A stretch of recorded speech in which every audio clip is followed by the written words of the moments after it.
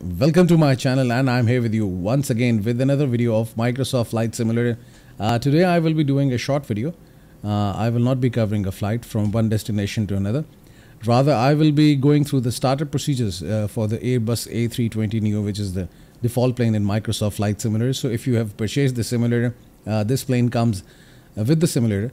And I think it's also available on Xbox, and definitely it's available on PC because I'm doing this video on the PC.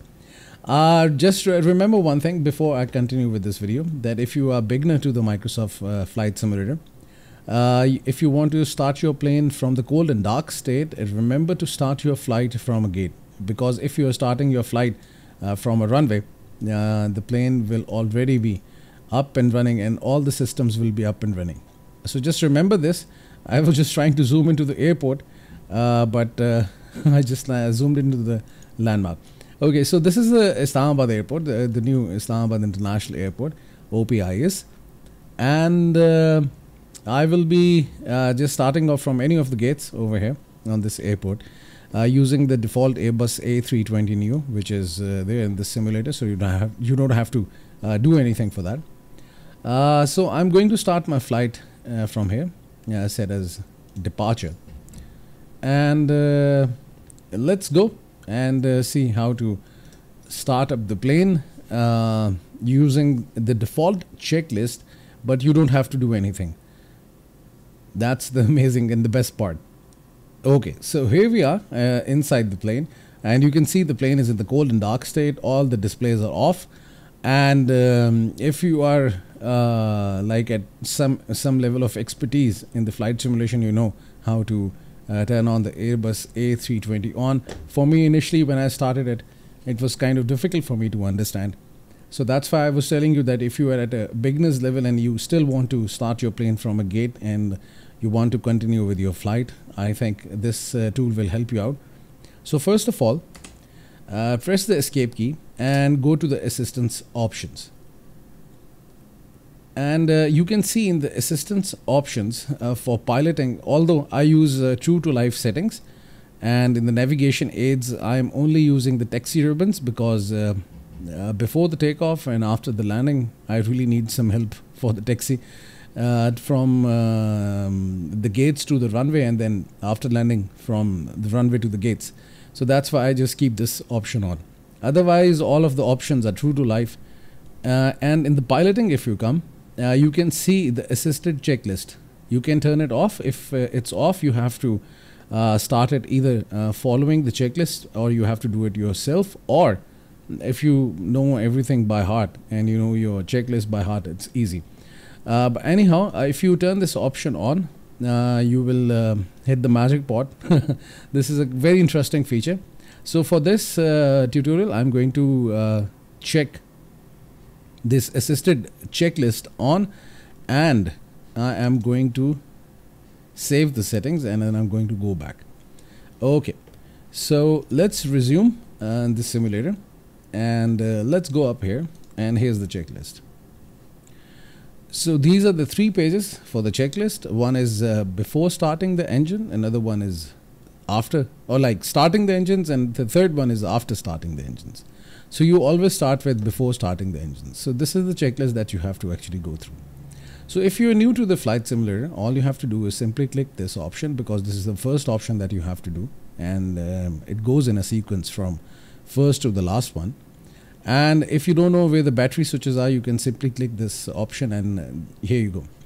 But anyhow, if you have any confusions, or if you are not really clear about it, what you can do is this. You can, as you have turned on the assisted checklist option on, you can simply go for autocomplete the page.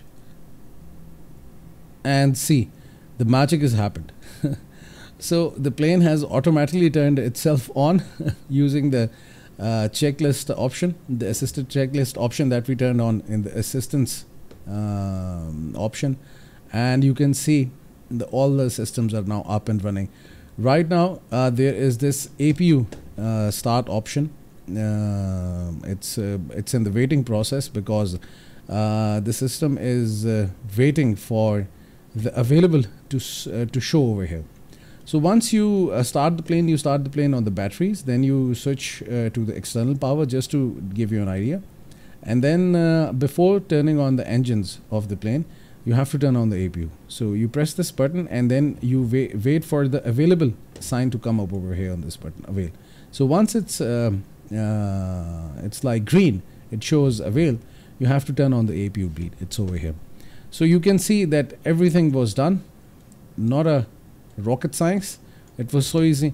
Now you can start the engines, and for this option, again, auto complete the page, and you can see the engine mode selector was already set to the start and ignition mode, and plus both the engines are on, and you can see over here the engines are up and running. Now you can see it on your screens that engines confirmed stabilized. So you have to wait for the engines to stabilize over here. So the N1 has to stabilize. Let's go out and let's see, because it takes some time for the engines to start, so you have to wait for that. Okay, nice sunny morning in Islamabad. Beautiful winter sunny morning. Here are the pilots. Okay, so now the engines are up and running. You can just get back into the cockpit and just get to the checklist and see engines confirm stabilized. I think yes, now the engines are stable.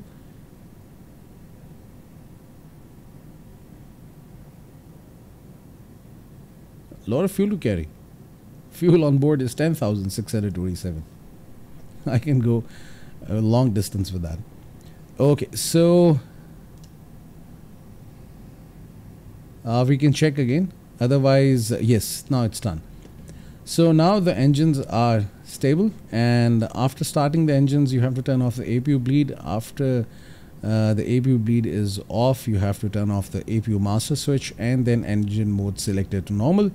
Let's auto complete the page, and all done. Now you will see the APU bleed is off. Okay, APU master switch is on. Oops. And plus the engine mode selector is now from ignition. It has been set to normal, and that's it.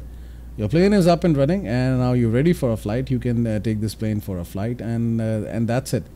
So it's a very simple procedure. So if you are a beginner, I think this will really help you out. If you really don't know where the controls are, or it's taking you some long time to start up the plane, so I think you can go through these procedures and you can follow it, and that's it. Thank you very much for staying with me. Don't forget to subscribe to my channel, because I keep on making different videos for Microsoft Flight Simulator and plus Explain 11. So you'll keep on getting updates from my side, and plus if you've got any questions or any suggestions, do type it in the comment section.